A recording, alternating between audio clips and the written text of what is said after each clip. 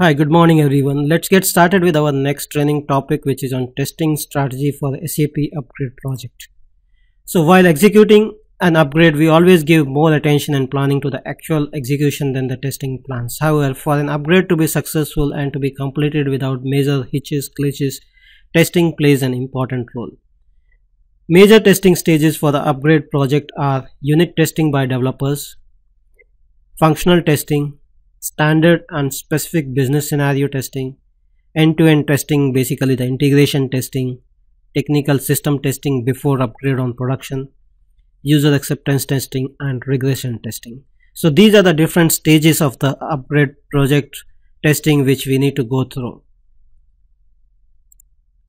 Okay, what kind of resources are required for testing? Development team to execute the unit testing. That is, basic object of this testing is to do ground level testing of code, function modules, transactions, etc.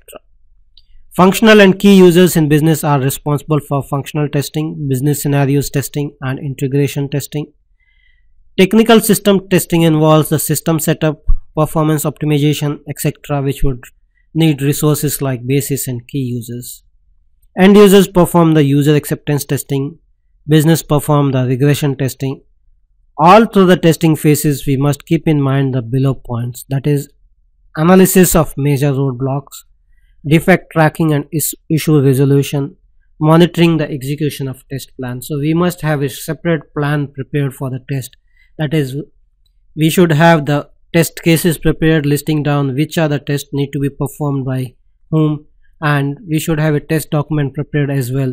So each test plan we should have keep track of issues, the defects which is encountered, and we need to work on fixing those issues over the period of the upgrade. Testing systems. Generally, a separate QA system is present in the system landscape to carry out extensive testing. This must have sufficient data and authorization to carry out relevant tests. Quality and quantity of test data is very important to ensure smooth production upgrade. The current data is important to ensure the realistic set.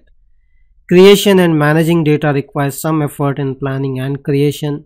SAP recommends to use SAP TDMS, that is Test Data Migration Server, to migrate subset of production data to ensure proper quality and quantity of data.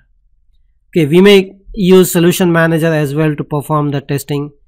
It has an upgrade project plan which defines the activities and helps to organize the testing effort according to the phases of the project. Additionally, SAP also delivers test case templates for SAP ERP enhancement packages, which include test case catalog for each new business function included in the enhancement package. So basically, we should have a full-fledged test plan in place, and we should have a test system where all the testing should be carried out. Okay, that's all actually pretty much I wanted to cover in this particular training session. Thank you for joining and have a nice day. Bye bye.